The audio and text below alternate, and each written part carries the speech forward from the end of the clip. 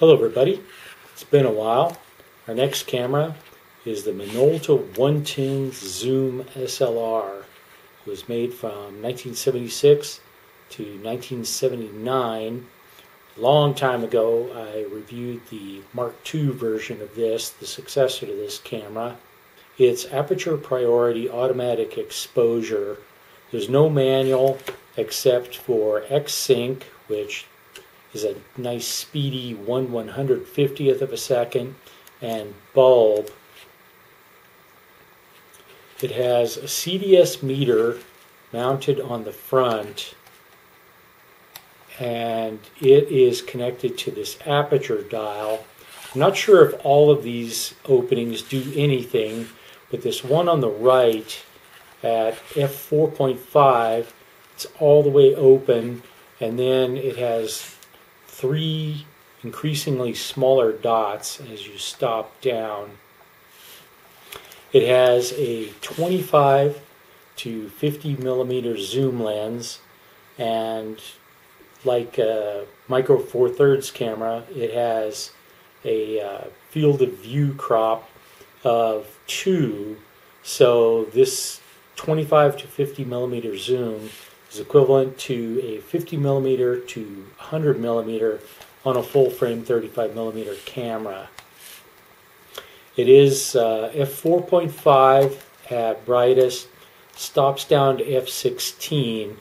Not a huge range, but pretty good for a 110 camera. The lens has kind of a cool setting. You swing it over to the 25 millimeter setting, and then you pull it back and move it over, and that's a macro setting. It has a close focus of about 11 inches. They give a pretty narrow range in the manual.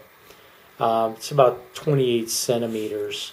It's a decent little lens for a 110 camera. It's 10 elements in 10 groups, and then there's an extra macro element that swings in place when you go to that setting. It takes 40.5 millimeter filter. It came stock with a screw-in rubber hood. I have the plastic piece, but the rubber was rotten on this one, so I just took it off.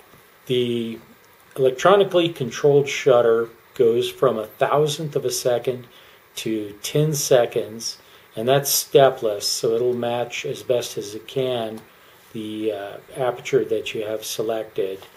X-Sync and bulb, they're both mechanical speeds, so if your batteries die, you can still use this thing. And having the X-Sync speed be 1/150th of a second, that's pretty nice, so it's actually usable without a battery. It has exposure compensation with this little switch here.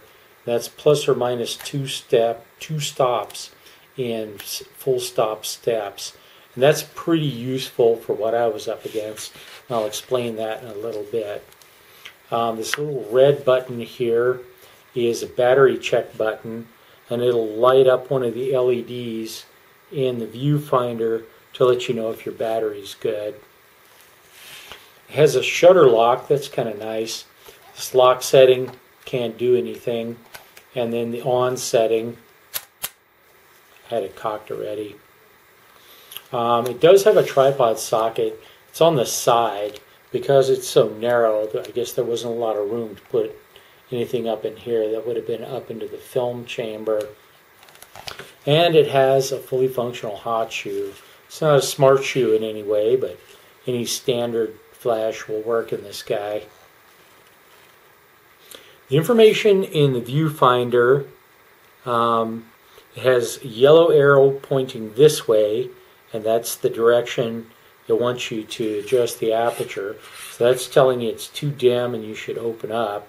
And if it's red going this way, you're overexposed and it wants you to stop down. There is a micro prism. There's not a split image. And in good light, the micro prism is nice. It's got kind of a shimmery look to it, and when you're properly focused, that goes away. In low light, that's problematic. So I've been using it zone focusing when the light's not so great. That is about it. This little button here locks the dial. Normally you just leave it on A, and then you got to push it in Kind of looks like it should go down, but it's an in button, and that lets you swing it over to the X sync speed or to the bulb setting. This had a 12 exposure roll of film in it. It was some Kodak Kodacolor VRCL. Didn't say a speed on it anywhere, so I looked it up, and CP was 100, CL is 200, CM was 400. That film was discontinued in 1986, so no telling what the vintage of the stuff that was in this was. It was at about frame 3, so I figured, I got nothing to lose, so I finished out the roll. It's kind of cool. I got this frame, found photo, that was kind of nice. And then I took a digital just in case, but I shot this while we were at Albuquerque monkeying around at Cliffs Amusement Park. Got a couple of pretty cool pictures. After that, film-wise, things went downhill pretty fast. The camera works just fine, but next I tried some lomography Peacock. They call it X Pro. They tell you it's for cross-processing. It's slide film. And I have a feeling they want you to cross-process it because it's not very good as slide film. Not sure of that. I was at the tail end of my slide chemicals, so part of it's probably that.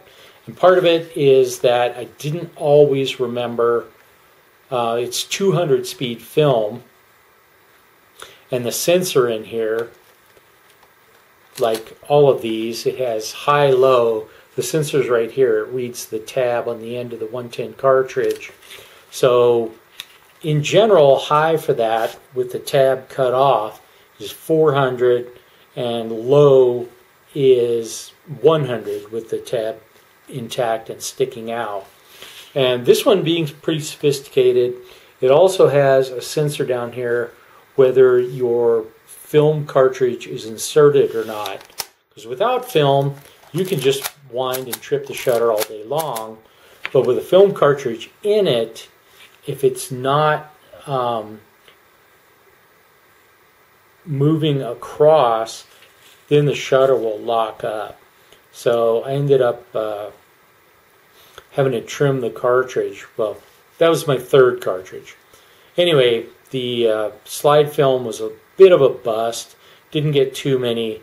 One interesting thing is with the slide film, the frames I would get what's obviously, you know, the opening mask in the camera, and then I would get exposure beyond that up into where it says, you know, lomography X Pro, and on the sides. So that was kind of weird. And my third roll that I shot through this, since the slide film I didn't get many usable images, I made a Lego film slitter. This is Rev 2, which kind of works. And I basically ruined a roll of T-Max 100, and then I was able to cut down successfully some Ilford XPS 200. It's their black and white film that's also pretty sensitive to infrared, so you can shoot it with an infrared filter. I did not do that with this camera. I ended up getting a usable roll that I could reload into a cartridge. Had to cut out because of the sensor, because I didn't have the indexing holes in it.